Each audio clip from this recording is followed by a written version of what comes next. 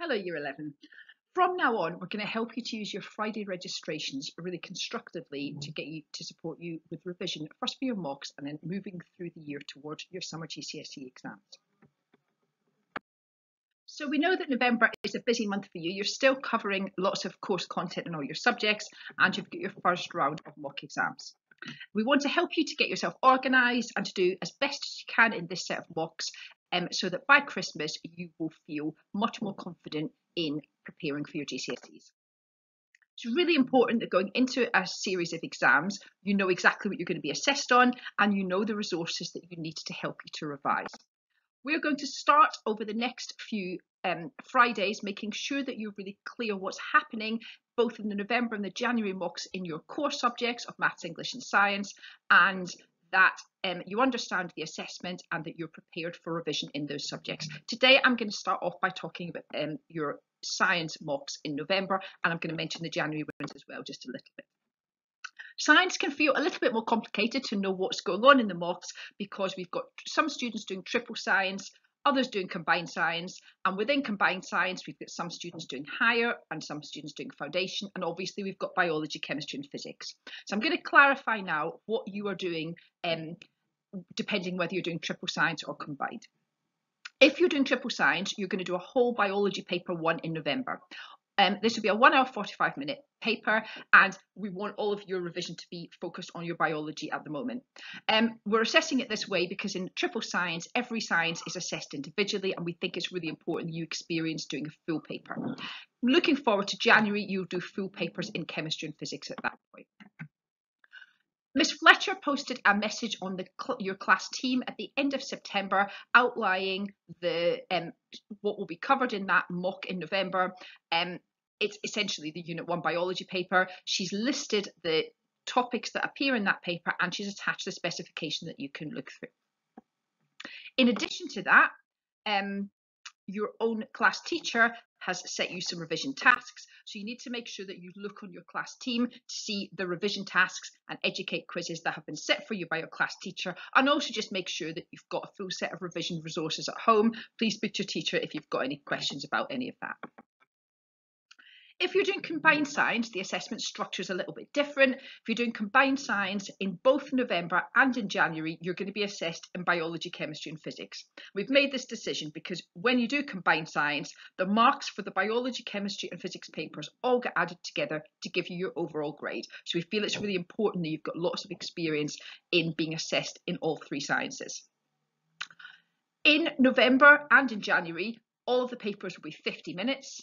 And in both cases, just so that we can facilitate this in terms of the exam hall, you're going to sit your biology and chemistry exams together. So you're going to be in for one sitting and you're going to spend 50 minutes in each of those papers. And then you'll have a separate 50-minute sitting for your physics paper.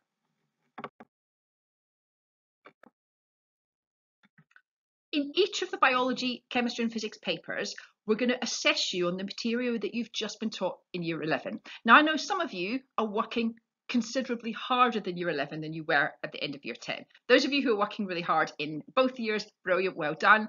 But those of you who have been working really much harder in Year 11 will benefit from being assessed on that recently covered material. You'll be able to really show how well you've worked this year. You're also going to be assessed on some of Year 10 topics. You covered a lot of the course in Year 10. It's really important that you go back and revise that.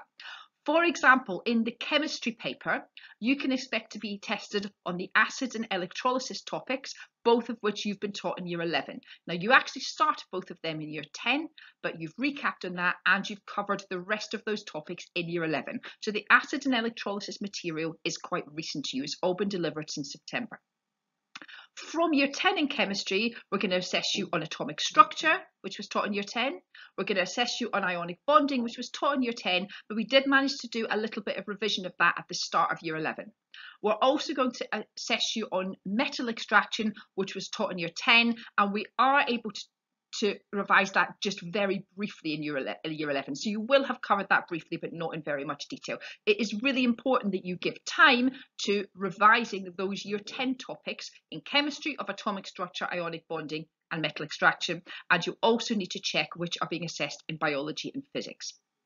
It's also really important that you're working really hard in your lessons because, of course, the material that you are taught in year 11, really we would expect you to be working so hard in lessons and so well focused that that needs less revision than the year 10 material. You will have been set a revision assignment for each of biology, chemistry and physics, and those assignments contain quite a lot of information. They include the checklists to all of the topics being assessed, and they contain educate quizzes that will assess you just on the year 10 material. Now, again, it's important to work hard in lessons in year 11 because you're not going to have time to do as much revision of the year 11 content at home. That's why we've decided only to set your revision educates on the year 10 material to help you manage your revision time a little. So if you look at one of these assignments, you'll have one of these for each of biology, chemistry and physics. It will tell you what is actually in the mock. It'll outline the topics that are covered. It will give you revision checklists for each of those topics. Now, don't be intimidated when you click on the folder with the revision checklist. These links to the revision checklist have also been included in the triple material. If you look at the revision checklist, it will look like this, which might look a little bit overwhelming. But actually, if you open them, you'll see that the checklists in science are really explicit. It will list literally everything that you need to cover. So I open one, the atomic structure one. If you go through that, you'll be able to see quite quickly which bits of the checklist are really familiar to you and which bits need to be the focus of your revision. We've also set you an educate quizzes, like I've said, on the year 10 material. Now, I'm going to do another session in another Friday showing you and giving you ideas of how to use Educate effectively for your revision. So when you go to an Educate quiz, of course, you all know from doing your homework about clicking the Start Quiz bit that's at the bottom of the right-hand side here. Just doing the quiz, getting the score and moving on, isn't necessarily helpful in moving your revision forward. What you really need to be doing is doing the quiz, identifying how strong you are in a particular topic, and after you've done that, make sure that you are revising carefully anything in that topic that you're not clear on. Now, associated with the quizzes, and I've seen some students do this recently, do Educate quizzes, and a lot of them, even if they found something tricky, haven't thought to go back and look at these resources. Your teacher has included links here on your first Educate page to resources that will really help you answer the quiz questions and revise for that particular topics. Some of them are links to the Educate study guides, which are really high quality, they're really good. Others are links to things like bite-sized pages or YouTube videos, which are particularly good for revising that topic. So I'd really strongly encourage you to, as well as completing the quiz, use those revision links that are associated with them to get more information and to make sure you're really moving yourself forward, and then make sure that you're redoing the quiz until you're happy with your score.